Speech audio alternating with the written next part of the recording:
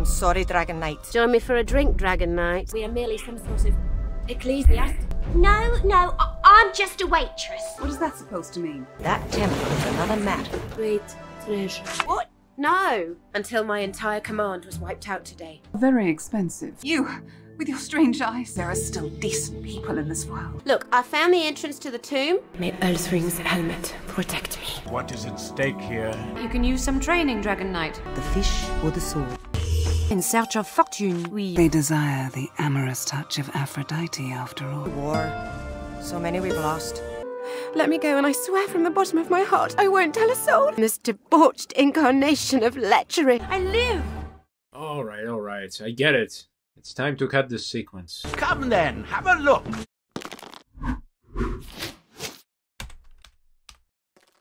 Welcome to Divinity 2, Ego Draconis, a world where everyone has the same face, and dragons are considered a menace even though they cannot harm anything that's not the size of a skyscraper. A world that tried to make dragon people cool 2 years before Skyrim. A world that is probably Oregon. A world where people have a huge D and they own it.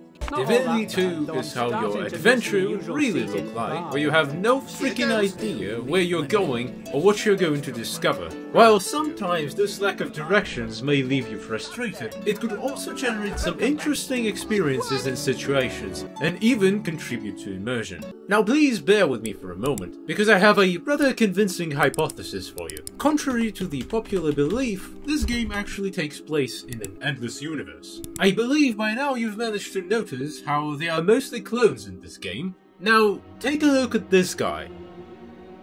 Pure perfection. I know. The man's name is Horatio, and he's the strongest clone spammer in the entire universe. In the world of Ego Draconis, the strongest wizard looks like this. I'm not the only one who sees a connection here, am I? Maxos is the Horatio Gigantus, not that I've ever seen one. Now that we've uncovered that this game is just masked up Horatio indoctrination, let's return to what I think about it. Well, what's there to say? The game is simply fun, and the saddest part about it is that it clearly does not represent what the devs had originally intended for it to be. You have random crashes, condition-specific crashes, like loading screen crashes, resolution discrepancy crashes, weird data migration between the add-on and the main game that also results in crashes. The development team must have been like, The only thing holding her together are the bird droppings, sir. Only a moron would find humor in bird poop.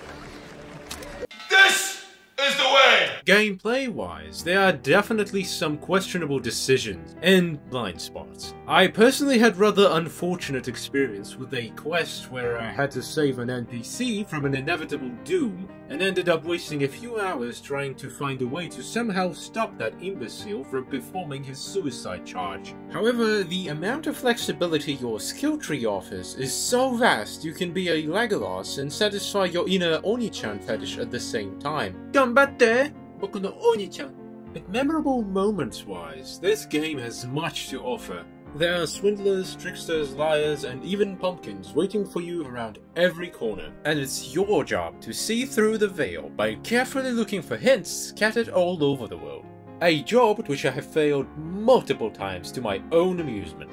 The ability to mind read in exchange for your experience opened up so many narrative nuances that allow each interaction to feel like a minigame. Even in its current state, you can clearly see that the original Sin's success was never a coincidence. These people had it in them back in 2009, or maybe even earlier. I've yet to play Divine Divinity and Beyond Divinity. The fact that they had fun creating this is palpable. The story of Larian Studios is a great example of how you can achieve greatness through consistent effort and polish. It took this team more than 15 years to finally blow up. And before we part our ways, read the mind of every NPC, I beg you. My baby! Dragon Knight, please aid me! I did cement her beauty. We'll have riots as well as undead to deal with. It took a big Dragon Knight to save me when my husband's a champion. Come, Karen. We have some detective work to do. Oh, all right. It's the biggest specimen I have ever seen. Don't tell my husband. Not that I have anything to hide, mind you. I just value some discretion. How novel. Never again. What do you want?